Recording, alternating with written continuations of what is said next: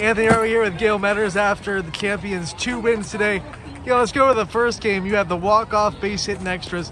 Take us through that at bat, what it took to get that base hit and come back from down 1 in that inning.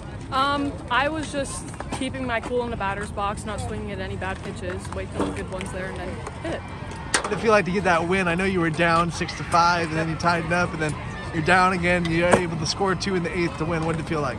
It was great, especially after last night, taking that tough loss to Austin pitch. It was great to bounce back and get the win. How much did the walk-off give you momentum into starting in the circle the next game? You pitched so well in game 2. I think our energy level after that walk-off and we won, it went up because the first game it was down a little bit, but then we just came back up. You said it to drop the tough one last night. What's it feel like to come here the very next morning, get 2 wins, and kind of take that off from last night? Oh, it's great. Especially going into this next week and going into tournaments, it feels good to win. All right, Gail, thanks for the time. Congratulations on the win. Thank you.